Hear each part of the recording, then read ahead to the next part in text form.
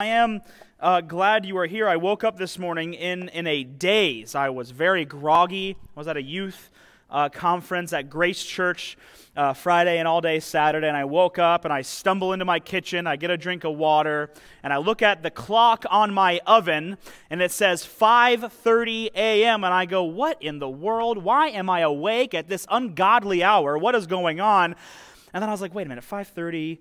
I look at my phone, it's 6:30. I'm like, I got to get ready for church. I almost went back to bed for an hour. Can you imagine the horrible things that would have happened if I would have went back to bed for an hour? I'm preaching this morning. I would have missed some stuff. But I'm glad you're here. I'm glad you did not go back to bed for an hour. Maybe some of you did, and that's why you're here at second service. But I'm glad you're here. And man, the Lord has some good things for us this morning, and I'm happy about that. Well, you never know what will happen next, do you?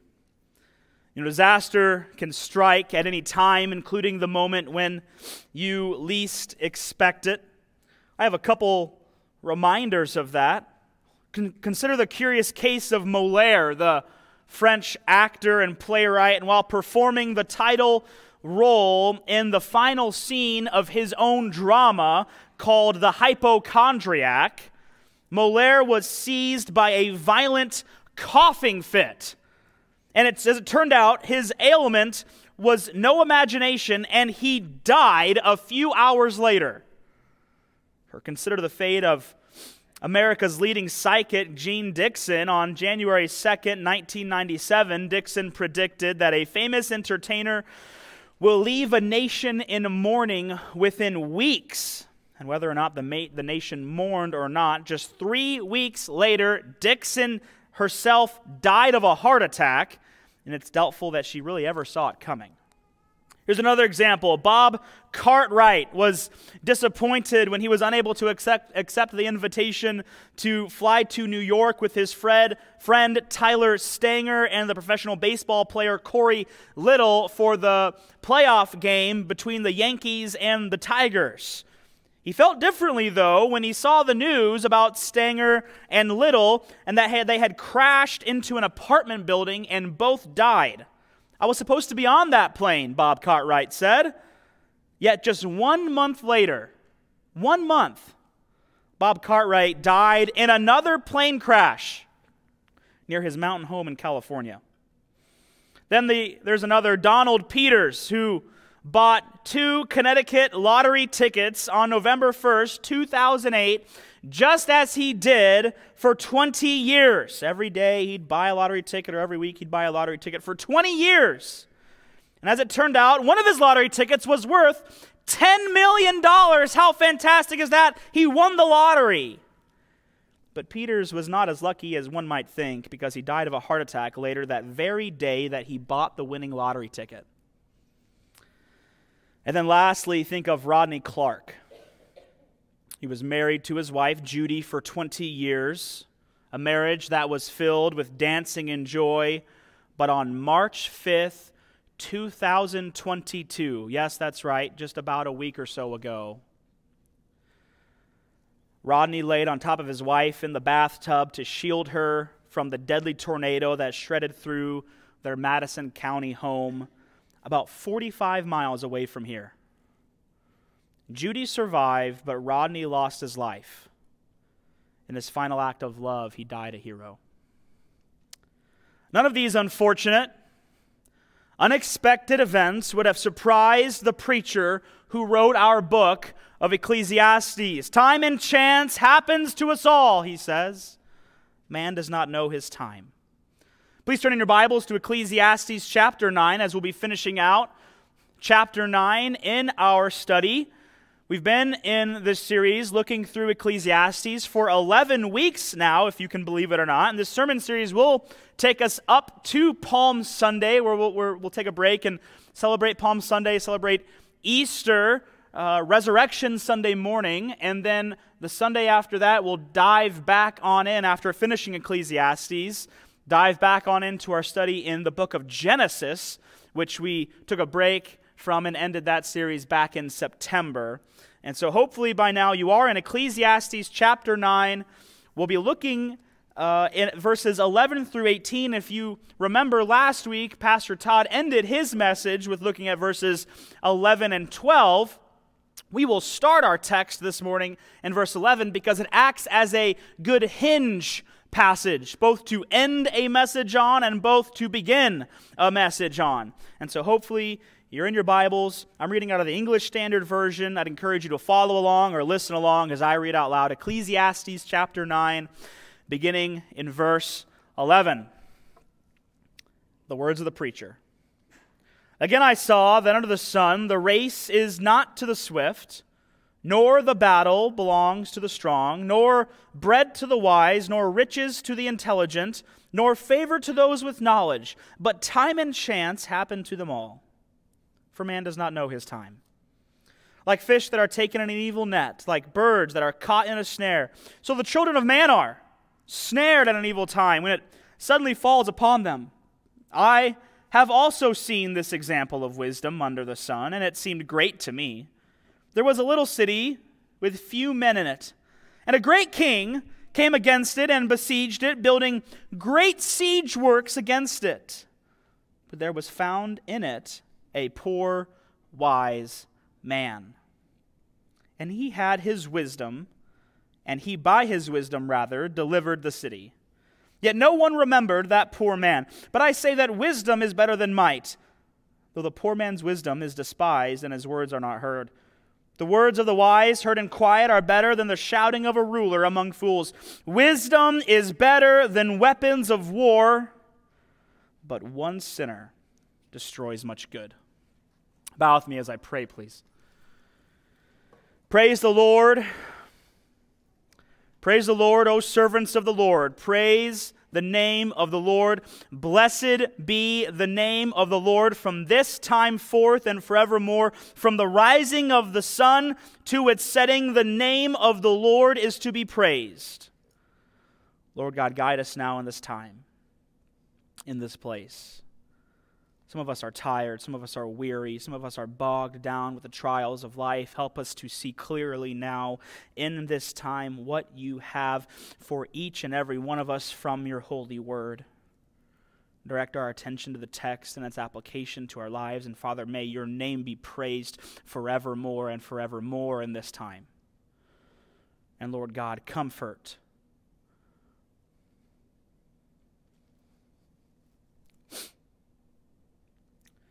Comfort our dear friend and church member, Carolyn Brewer.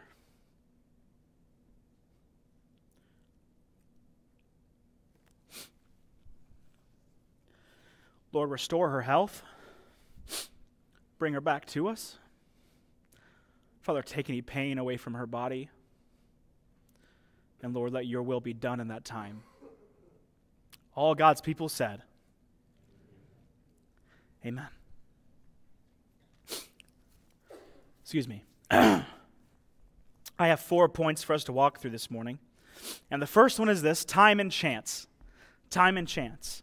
Verses 11 through 12. Once again, Ecclesiastes confronts us with one of the many frustrations of living in a fallen and broken and sinful and desperate world. 2 weeks ago in chapter 8, Ryan reminded us, and then last week, earlier in chapter 9, we learned that good things do not necessarily always happen to good people. Chapter 9, verse 2, the same event happens to the righteous and also the wicked. And when he said this, the preacher was talking in moral categories, and the same thing happens to everyone, whether good or evil. The same thing will happen to everyone. And then verse 11 takes the same basic principle and applies it to people's various talents. Now, ordinarily, we would expect things to go very well for people who are strong, or people with many talents, people who are smart, people who are good at doing things, and often those things do go well for those types of people.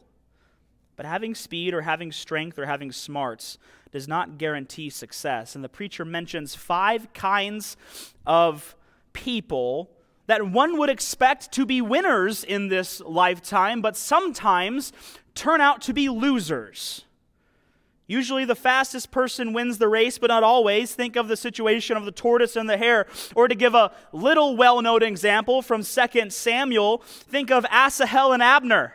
Asahel was as fast as a gazelle, the Bible says, and when he pursued Abner in battle, Abner had no chance to defeat him. But Abner did have a weapon, and he knew how to use it. And so when Asahel overtook him, Abner impaled Asahel with the spear. Speaking of battles, usually the strongest man always comes out on top. But think of David and Goliath. Think of David and Goliath, and it gives hope to the underdog. I don't know about you, but I'm looking forward to Selection Sunday later this afternoon with the NCAA tournament. Hope for the underdog. I'm all for that. The Olympic slogan says, Citius, elutus, fortius, meaning swifter, higher, stronger.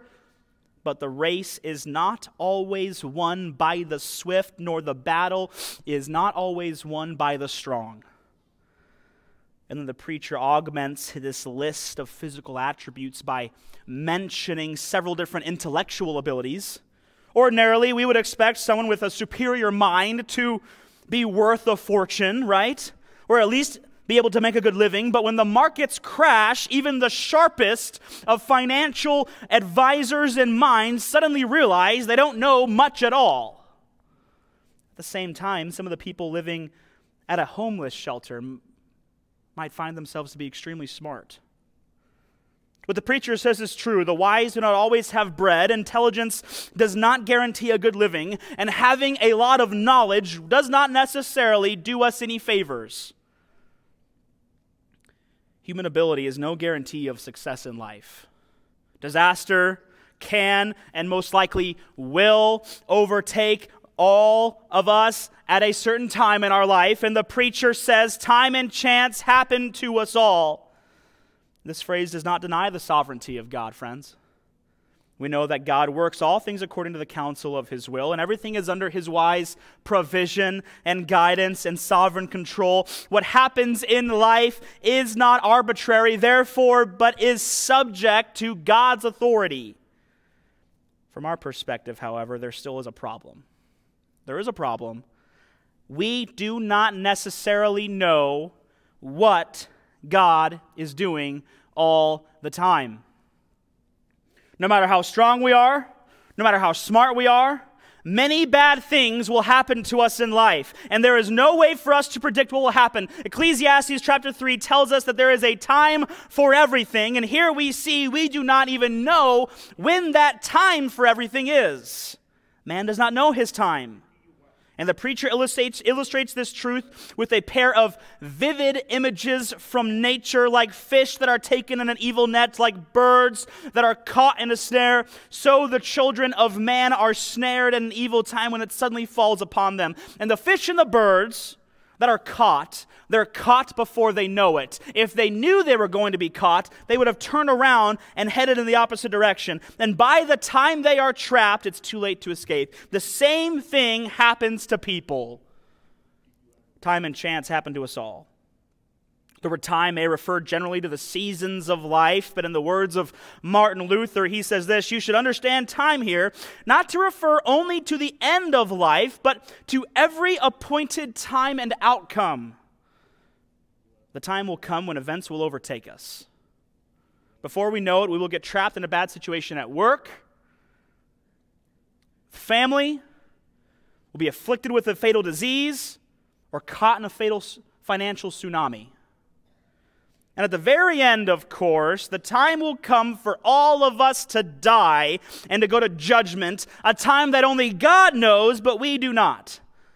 And if time doesn't overtake us, dear friends, certainly chance will. This word does not mean something like fate or gambling, but refers to an occurrence, something that happens to us in this life. The rest of verse 12, which talks about an evil net and an evil time, it is clear that the preacher is talking about chance, and it's not good, it's bad. Something bad that's going to happen to us.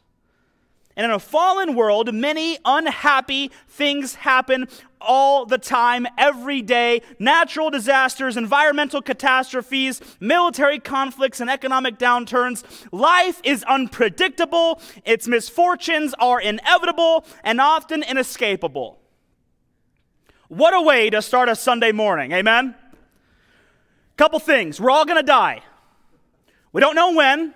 Lots of bad things are going to happen to us, and we don't know what those things are. What a joyful, cheery way to get all pumped up for church this morning. Don't worry, I'm not going to leave you there. There's good news.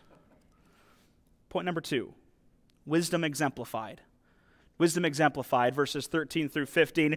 How should we respond then, since we know the evil day is coming, since we know bad things are going to happen to us in life, since we know that there is uncertainty lurking behind every corner and alleyway, what should we do? Well, at some point, some people, maybe some of you in this very room, are sitting here and be like, what's the point? What's the point? Some people are tempted to just give up and to think there's nothing we can do than just to resign ourselves to fate and let the chips fall where they may. If the race does not always go to the swift, then why run at all? If the battle is not always won by the strong, then why prepare for war? If getting smart will not make you more money in life, then why bother to develop your mind? Since it all comes down to chance anyway, fatalism might appear to be the only honest option. But the preacher gives a different response. He commends the relative value of earthly wisdom, telling us to live wisely. And the preacher does this first by giving us examples of an example of someone wise in verses 13 through 15, and then by comparing that wisdom to several less advantageous alternatives in verses 16 through 18. So here's the preacher's example in verse 13. Pick back up your copy of God's Word. Look with me right here. Ecclesiastes 9, verse 13. I have also seen this example of wisdom under the sun, and it seemed great to me. There was a little city with few men in it, and a great king came against it and besieged it, building great siege works against it. But there was found in it, and I love this, a poor, wise man. And he had his wisdom, and he, by his wisdom, delivered the city, yet no one remembered the poor man. It was something the preacher had seen for himself. This is not a made-up illustration. This is not a parable. There's a poor man who was wise enough that saved an entire city. Some scholars have tried to determine where precisely in history this happened. Certainly we know stories from the Bible that are similar to this. In 2 Samuel, we read about a wise woman who saved the city of Abel by sacrificing the life of one evil man. Wise King Hezekiah saved Jerusalem a different way by praying for God's deliverance. There are examples from ancient history as well. Archimedes reportedly saved Syracuse from the Romans by sinking all of the Roman ships before the battle even began. Sometimes one man is wise enough to save a metropolis, and in this particular case, the preacher does not tell us how he did it, nor are we likely to figure out who this person is, because verse 15 tells us no one remembered this guy anyway, so it's folly to even try to figure out who this individual is. Yet the fact remains that his wisdom saved the city. The preacher saw the city's deliverance as something great, in the sense that it is significant, or that it taught an important lesson for us to learn today. The city had almost no chance to survive. Its defenders were totally outnumbered by the conquering army. This enemy is led by a powerful king with the latest military technology. Humanly speaking, this city did not have a prayer. But Ecclesiastes tells us the battle is not always won by the strong. And in this particular case, one man knew exactly what to do. And for the preacher, this was an example of what wisdom can do. And so thirdly, we see wisdom prioritized. Wisdom prioritized, verses 16 through 18. Admittedly, the man who saved this particular city is soon forgotten. Here we see again the realism, or maybe pessimism, of Ecclesiastes. Despite the good deed that this guy had done, no one remembered this guy's name shortly after because people are fickle and fame is fleeting. There are examples of this in the Bible as well. Think of Joseph and Pharaoh's butler when they're in prison. Joseph interprets the butler's dream about how he's going to be released from prison, and Joseph says, "Listen, butler, I only ask one thing of you. Just remember me when you get out and tell Pharaoh about me that he can release me." What did the butler do? Instantly forgot about him the second he was released from jail. Joseph spent another several years in prison and then was let go. Think of Mordecai from the Old Testament, uncovered a plot against King Ahasuerus, but at the time he did not receive a single reward. People are like that. Life is like that too. Even life-saving wisdom is often forgotten. Yet wisdom still has its advantages. Yes, human wisdom has its limitations. It may not make any of us famous. It will not guarantee us a fortune in this life, but it is relatively valuable nonetheless. People may forget who gives them wise counsel. They may even refuse to listen to wise counsel, but wisdom is still better than the alternative.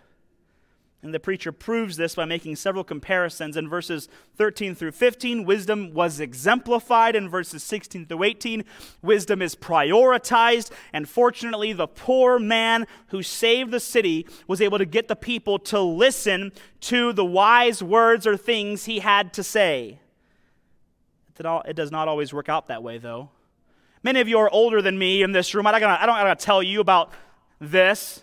You come to a dear loved one, you come to a dear friend, a dear family member who seems to just be messing up their life over and over and over again, and you say, "Listen, after a time of prayer, after a time of seeking the Lord, here are some things. I think if you do these things, they might help you get out of this pit of misery that you find yourself in," but this person always runs back to the pig trough over and over and over again in life. Does anyone know what I'm talking about? Does anyone have someone in their life like that? Very good.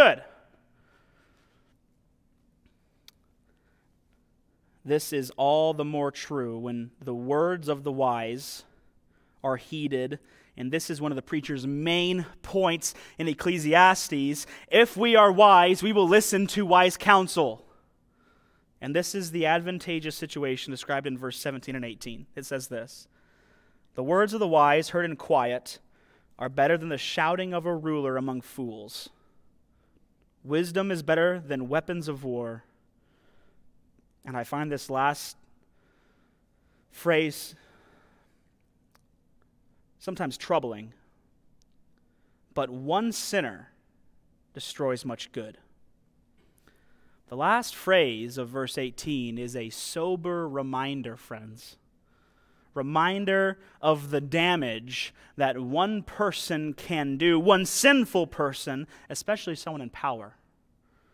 Although wisdom, yes, has its advantages, we will say more about that in just a moment. It does not take much to spoil the good that wisdom might produce. Verse 17 describes a loud-mouthed leader. Yet we know that the loudest voice is not always the wisest voice. In fact, usually it's the opposite. We just have to look to American politics to see that. Can I get an amen? This particular man gets his own way by shouting everyone else down. Not that his advisors would give him any sort of better counsel. This guy who's shouting is surrounded by fools. It happens all the time. A man tries to rule his family, run his business, take control of a church by just throwing his weight around, usually doing a lot of yelling in the process. How easy is it for one proud or angry man to wreck a marriage or divide a church? I've seen it happen, and I'm sure you have too. There's a better way to lead. However, and the preacher commends it to us. A wise man does not feel the need to do a lot of shouting. He knows that it's not the loud word that moves people's hearts for good. It's not the loud word that changes the world. It's the soft, quiet words of godly wisdom that do such a thing. I've been a parent for 4 years now. I have 2 little girls. One is 4 years old. Pray for me. One is 1.5. Pray for me. Many of you have decades of parenting experience. I'm not telling you guys anything new. It's something I'm learning, right? I can raise my voice and lose my temper with my children as much as I want. And yes, it'll get somewhere. But I can't tell you how beneficial it is in a moment of quiet to come and sit next to my kids and just have a conversation. To sit here and talk about, you didn't know you're going to be part of the sermon today, did you? Welcome. They're not that bad, trust me. To sit here and have a talk about how to honor the Lord. To sit next to my daughters and talk about why they need to obey mommy and daddy. To talk about what it means to live for God as a 4-year-old. It's interesting how that works. We can also apply this principle at home. You know, with apologies to Teddy Roosevelt, we might paraphrase verse 18 like this: speak softly and don't carry a big stick, right? The preacher is not denying that there is time for war, nor is he denying the usefulness of weapons when it is time to fight, but he is saying that wisdom is superior to weaponry. We can apply this truth at home, guys, where a few quiet words go so much further and honor the Lord than shouting. You know, I've learned this about my marriage, too. I've been married for 8 years. Some of you are like, rookie. Talk to me when you get up to the 30 ballpark, right? You know, the once a year when me and my wife get into an argument, right? Like the one time a year. That's a joke. Oh, come on, guys. You got to stay with me, right? let me try that again. The once a time me and my wife get in an argument every year, right? Thank you for humoring me. You guys are so nice. I've learned in my marriage, and again, I'm not telling some of you, you guys are like, yeah, I know this. I've learned in my marriage, I can raise my voice, lose my temper, shout, throw my weight around, be angry, do all that stuff. That only goes so far. You know what I've learned really helps? The soft-spoken word of loving kindness to my spouse. Hey, this is what I'm thinking. I'm sorry. I please forgive me for this. This is what I was thinking in this moment. I meant this when I said it this way. Instead of loud, boisterous talking that makes people defensive. Right? We can apply this to church, where between us, an honest conversation and genuine communication usually help avoid major conflict. Some of you church people, man, you've been going to church your whole life. Some of you have seen some church wars where it gets ugly. I've seen some church wars too. I'm so thankful for the healthiness of Ankeny Free Church, aren't you? I am so thankful that we have a healthy, thriving church together. It's good. We need to continue to foster that good and honest, Lord-honoring conversation, genuine communication that helps us avoid conflict. We can also apply this principle to the government of cities and nations. And there is a time of war. The preacher told us that back in chapter 3. But even the weapons of war are used best by someone who listens to wise counsel. Wisdom's always better. Last point number 4, and then we're done. Wisdom applied. Wisdom applied. How then should we live? Especially in a broken, fallen world where time and chance happen to us all. Life is uncertain. Yes, we're going to suffer. Yes, we're going to encounter hardships, and they could come at any moment. Even if we are swift, we possibly will lose the race. Even if we are strong, we probably might get defeated in battle. Even if we are smart, we may suffer poverty, nor do we know how much time we have left in this realm. So what is the wisest way for us to use the time we have left, having seen wisdom exemplified and prioritized? How should we apply this wisdom that the preacher is giving us from Ecclesiastes chapter 9? The first and foremost and most important thing we can say, friends, is to give our lives to Jesus Christ. This means asking Him to be our Savior, praying that He will forgive our sins by the blood that He shed on the cross. It means submitting our life to Christ as Lord, offering our whole life as a service to Him. And yes, I said whole life. Not part of your life, not Sunday morning for an hour and a half when you're here doing church, Not Wednesday night when you're in Awana or in student ministry or in community group on Thursday night or whatever it is. Your whole life. That means your bank account. That means your career choices. That means how you raise your kids. That means how you treat and love your spouse. That means what you do with the time God's given you here at church, with your neighbors, in your community group, with other people. You give your whole life to Jesus and say, God, here I am. Use me however you want to use me in the context you've placed me. Ecclesiastes mainly looks at things from the perspective of human wisdom, which is valuable as far as it goes, but there's also divine wisdom, which alone can save us. The Bible says that the foolishness of God, so to speak, is wiser than man's wisdom. Now, the Bible's not saying that God is foolish, but it's saying if God was foolish, even God's foolishness would be better than all of our wisdom combined. And if we want to be wise, therefore, we need the wisdom of God. And to get the wisdom of God, dear friends, is to simply ask for it. Don't you love the God we serve? There's no religious hoops to jump through. There's no going and doing X, Y, and Z. There's no you have to be a certain type of Christian for X amount of years. There's no certain church attendance role that you have to have perfect attendance in. It's you simply just ask. James chapter 1, verse 5. If any of you lacks wisdom, I know I'm in that category. Anybody else with me this morning? No one. Everyone here has perfect wisdom. Wow, we should just pack up. Let's pray. We'll be done. You guys don't even need to hear the rest of the message. Does anybody lack wisdom this morning? Very good. I see those hands. The other 50% of you, man, you're going to be making some decisions. You guys are the smart ones in the room. James 1:5, if any of you lacks wisdom, let him ask of God, who gives generously to all without reproach, and it will be given to him.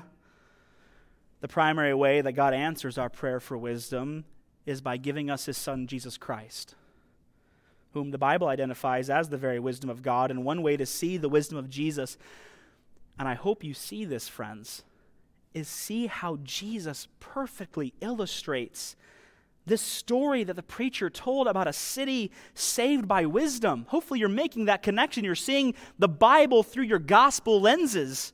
Jesus was as poor as anyone. He was homeless. He was destitute, and therefore he was totally dependent on God for his daily bread. Jesus was also wiser than anyone, as from all the wise things that he said in life, even unsaved people go, yeah, Jesus was a very wise and moral teacher. But he's more than that.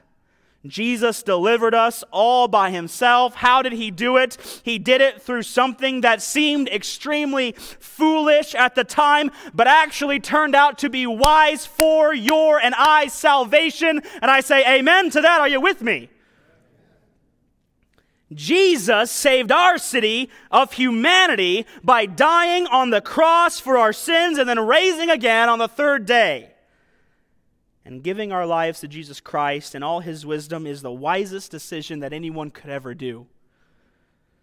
And so now that our future is totally secure, if we trusted Christ, we know for certain that when we die, and we know we will die, in 80 years from now, this is a grim thought, in 80 years from now, most of us in this room will be dead if the Lord tarries. We know that for certain. When we die, we'll go to heaven if we know Jesus as Lord and Savior. We also know that whatever happens in life, we have a loving Lord and Savior to guide us and to help us and to care for us. And time and chance will happen to us all. But it all happens under God's control. Amen? Isn't that good? When we trust in him, therefore, we know that our lives are kept safe in the hands of our Savior, which is by far the wisest place you and I can ever be. I heard this story over the weekend of a Roman pastor named Joseph Zahn, a Roman pastor. In the late summer of 1977, Zahn was arrested by the Romanian police for preaching the gospel. He said this, "I told the interrogator, 'You should know your supreme weapon is killing me. My supreme weapon is dying,' Zahn said. He said, here's how it works. And he's talking with them while they're torturing him. Can you imagine this scene? They're torturing him, and he's having this conversation about the gospel. Here's how it works, sir. You know how my sermons are on tape all over the country? When you shoot me or crush me, whichever way you choose, you only sprinkle my sermons of the gospel with my blood. And everybody who has a tape of one of my sermons will pick it up and say, I better listen to this guy again. He died for what he preached for. My sermons will speak 10 times louder after you kill me, and because you kill me, in fact, I will conquer this country for God because you killed me. Go on and do it. They let him go. They did not kill him, and they did not continue to persecute him because they did not want the gospel to spread 10 times quicker like wildfire over the prairie. They let him go. And Pastor Joseph went on and preached the gospel. Do you have that sort of reckless abandon for your life for the gospel? Whatever it takes, Lord, use me. Jesus said, if you lose your life, you're going to find it. Do you have that mentality? I wish more Christians did. I wish more Christians had, you know what, I don't care about my bank account. I don't care about my retirement. I don't really care about my vacation time. I don't care about my extracurriculars, my toys, my boats, my ATVs, my big fancy house, whatever it is. I just want to be used by God. Whatever he needs. Whatever the church needs, whatever God needs, whatever these missionary needs, whatever is needed, I'm going to do and use whatever God has given me for the gospel kingdom work with reckless abandon for my own life. Because at the end of the day, I know how everything turns out. And if you kill me, you're just putting me in paradise in the presence of my Lord and Savior. And I can't wait for that day. Sometimes when life gets hard, dear friends, I'm reminded of the truth, man, we're just one day closer to heaven. We're just one day closer to meeting our Savior. We're just one day closer to living in perfection in the presence of God. And once we give our lives to Jesus, there are many other things that are wise for us to do, especially in uncertain times. And here's a sort of self-examination quickly to help us look at our lives. This list that maybe we need to hear and obey. Some of us needs to do a little reflection this morning. So I have a couple things. Number one, it's wise for us to be thankful. It's wise for us to be thankful. When trouble overtakes us, when we lose the race we thought we were fast enough to win, when we lose the battle we thought we were strong enough to fight, it's easy to get discouraged. Things may not be going very well at home, going very well at school, going very well at work. But if we are wise, we will remember to celebrate God's blessings every single day. We will thank God with joy for the basic provision God has given us. At the same time, we also need to be content. We need to be content. When life has turned out to be a huge disappointment, and friends, sometimes it feels like that. And our future seems uncertain, it is easy to complain about the things that God has not given us and the things that God has not told us, but wisdom is content with whatever God gives us and whatever God tells us in life. Either we can go through life grumbling and complaining like little children, or we can accept whatever God decides to do or not do because God is God and we are not. It's also wise for us to be prayerful. When's the last time you prayed a meaningful prayer? I'm not just talking the quick prayer you have before you scarf down a Chick-fil-A sandwich, right? Lord, bless this meal, amen. Some of you pray like that, and that's the only time you pray. That's how my 4-year-old prays. God, thank you for the food, amen. When's the last time you sat down with God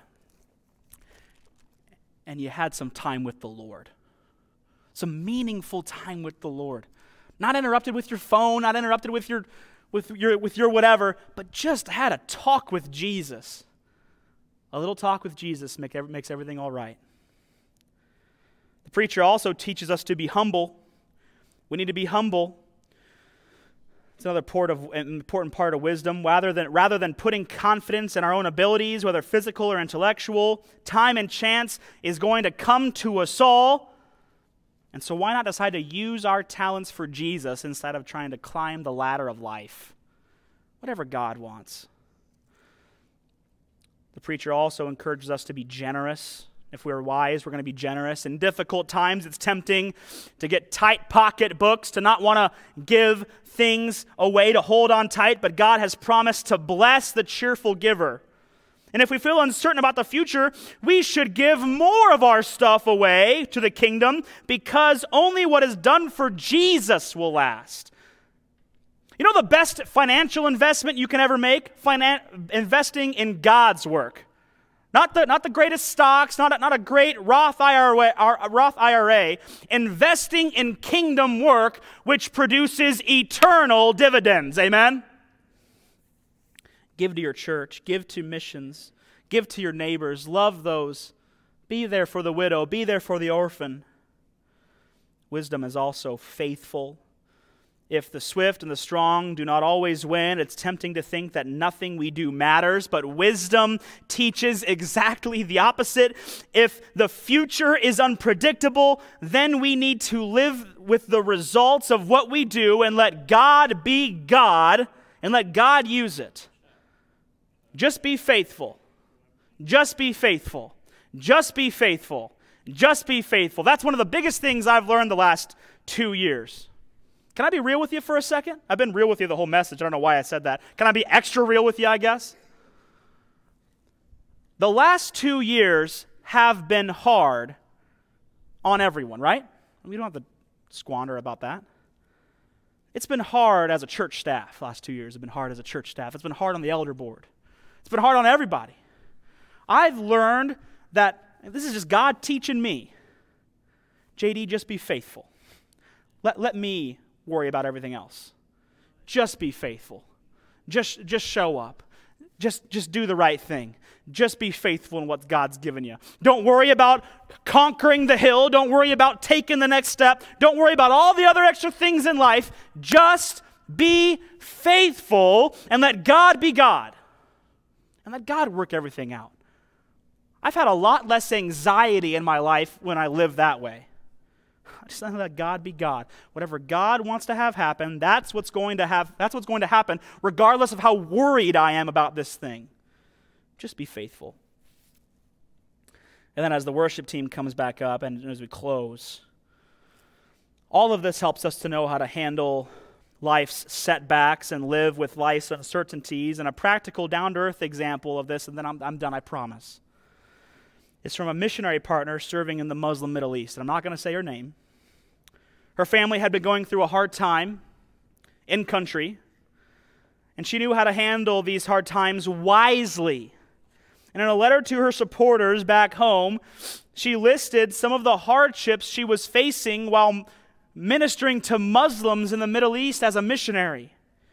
But while she also listed the hardships, she listed right next to them a better and wiser way of looking at each circumstance.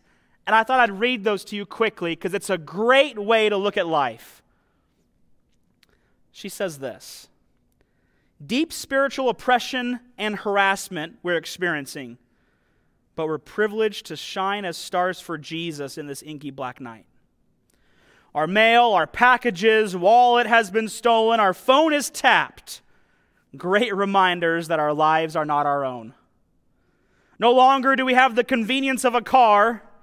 No longer do we have the expense of a car. And man, aren't you feeling that this week? Very dangerous driving conditions and traffic, man, but a good public transportation system to use. Tight and challenging times facing us now, but many opportunities to prayerfully trust God. The water that flows from our faucets is mud-colored, but sparkling, life-giving water flows from our lives. Many aggressive viruses and lingering illnesses are going around. I'm truly thankful for the Lord's healing hand. A cold apartment when we have the flu, hot drinks, blankets, and prayer that warm us up. If we are wise, we will walk with God and look at life the same way. Thankful for our many blessings, content with what we have, prayerful about every difficulty, faithful in doing God's work, and hopeful about our future. Even though we do not know how much time we have, and we know that calamity can strike at any moment, we know we serve a big God that is bigger than our issues. And so let's live for Jesus and walk wisely in this wretched, wretched world. Bow with me as I pray. Father God, thank you for this time. Thank you for the truths from Ecclesiastes. Thank you for the preacher and his writing of this book. Father, help us to look to you in these difficult times. Help us to trust you. Help us to walk wisely. Help us to think about life through our gospel lenses, through eternity lenses that help us see the grand scheme of things. Help us to be joyful and not be upset at every small and insignificant thing in the grand scheme of eternity. Help us to know that we know how the world ends, and we know that because of you, we end up victorious through your Son, Jesus Christ. Father, we love you. Thank you for times like these. Thank you for my friends. Help us to live courageously this week for you in the face of adversity, in the face of trials, in the face of difficulties, in the face of depression, in the face of anxieties, in the face of family hardships and sickness and all these things. Father, help us to live courageously for you. And whatever life brings us, know that you are good and that you have a good plan for our life. Father, thank you. All God's people said,